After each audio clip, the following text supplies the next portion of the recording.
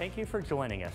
Today we're discussing the static braking system used in PACCAR Winch products under the Braden brand name.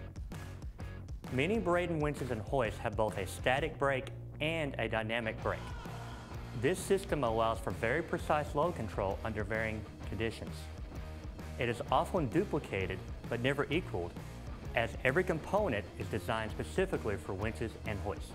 The static brake system is composed of many components, including brake cylinder, brake springs, metal brake disc, friction disc, and a motor adapter.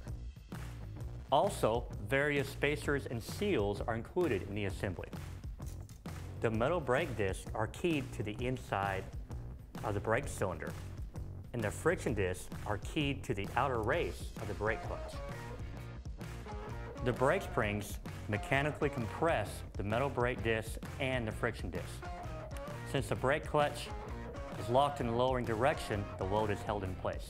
The static brake is spring applied and hydraulically released. This ensures the load will be held even if the hydraulic system fails.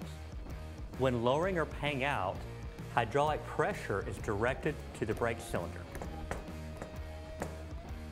This compresses the brake springs and releases a clamping force on the metal brake disc and the friction disc.